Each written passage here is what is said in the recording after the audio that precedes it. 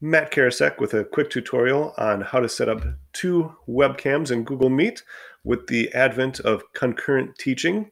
So students in the classroom, physically in the classroom, and then also students at home working online with you. This is a good way for students at home to see you teaching at a smartboard or whiteboard, but also be able to see the students in the classroom. So the first thing you want to do is you want to click on check your audio and video. And right now I have it set for the MacBook webcam, okay? And so that would be the webcam that is facing me at the smartboard or whiteboard. So I'm going to click join. Okay, and then I'm actually going to go and open up a new tab. I'm going to go to the same room, the same Google Meet.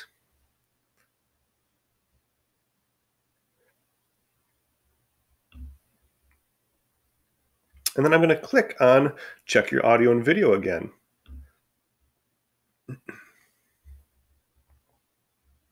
This time I'm going to change the camera to my external webcam. So this would be the camera that focuses on the students in the actual classroom.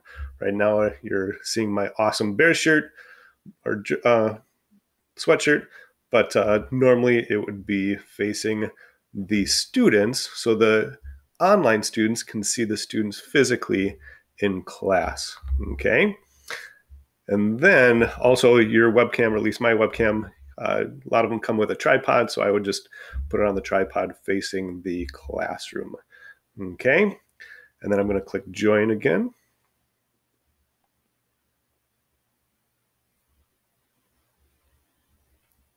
And I'm going to turn off the audio.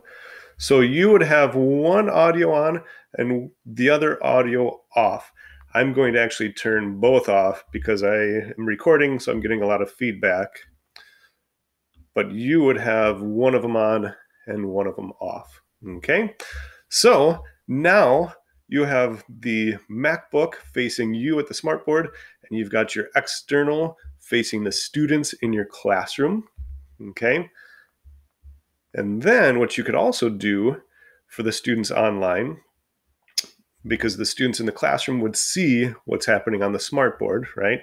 You could also present either the tab. So for example, if I just present the Google Pictionary Jamboard, I played Pictionary with my students the other day. So this would be your whiteboard that students online would see through the screen share, but it would also be live in person. So students in the classroom could see you actually drawing on the physical smartboard. Or if you like Smart Notebook, you would choose, so I'm going to click stop share, you would choose share your whole screen. So share your entire screen, and then you could show students the whiteboard. So you'd be on the whiteboard physically, and so students in your classroom would see the Smart Notebook, and then also online, they would see you sharing that. So that is how you can set up 2 web cameras on Google Meet. If you have any questions, feel free to contact me at mkarasek@swashco.org.